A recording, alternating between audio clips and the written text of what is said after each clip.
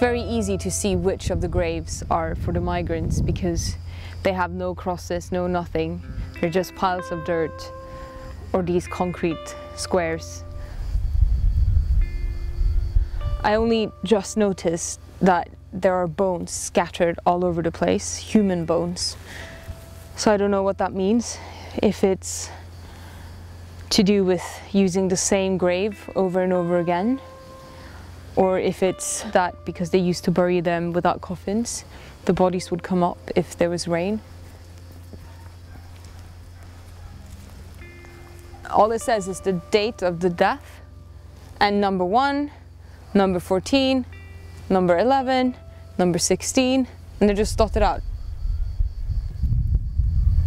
For how many years have you been burying people who have tried to cross into Europe by boat like this? Εγώ έχω 5 χρόνια εδώ, όλα αυτά εδώ πέρα που βλέπεις τα μπροστινά, τα έχω κάνει, τα πιάσει εγώ. Υπάρχουν ορισμένα, καταρχήν είναι αναγνωρισμένα, είναι ένα αυτό που γράφει πλήρη τα στοιχεία του, το οποίο θα βγουν και όλα στα 3 χρόνια, θα τους πάρουν τους ανθρώπους. Ένα είναι αυτό, το άλλο είναι αυτό εδώ και ένα 3. Τα άλλα είναι μόνο νούμερο 22 που υπάρχει το DNA, τίποτα άλλο παραπάνω.